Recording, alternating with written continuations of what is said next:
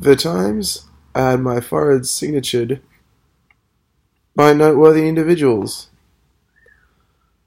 The last time I had my forehead signed by someone noteworthy was a month and a half ago when I went to the Friendly Geordies show in Lismore. I liked the show, but I am a terrible live comedy audience member.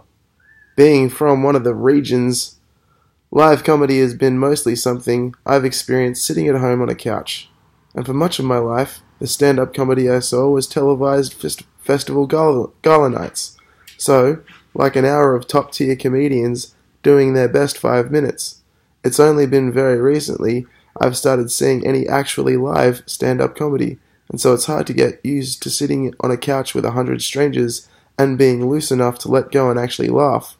So jokes that I might absolutely lose my shit at if I were alone don't have the same effect, and I feel like I'm being a disservice to the performer because when I laugh, I don't know, we'll ask my friends. So we meet Friendly Geordies after the show. Malcolm Turnbull, a life. He's in the 17th century aristocrat get-up, trying to peddle t-shirts, and when it's our turn to buy something and get it signed, I tell him, I can't afford a shirt, but could you sign my forehead and let me get a photo? He's like, yeah, sure. I ask him, could you please sign it, Malcunt? And he's like, seriously? And I say something to the tune of, definitely.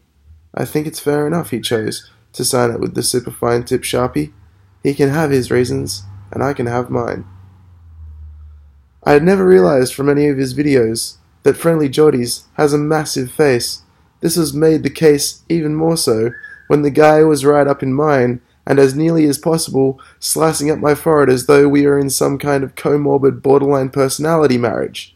But, in all seriousness, because Friendly Geordies is a YouTube sensation, it was like an ASMR video, one called Getting Your Forehead Drawn On with Fine Tip Sharpie by a Fucked Up Clown.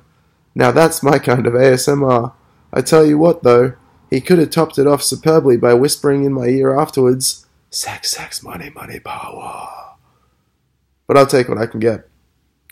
He also told me that it's fair enough I don't want to buy a shirt, because the shirt I already had on, my Tony Abbott blowing his brains out with a rainbow bullet handgun clowns t-shirt,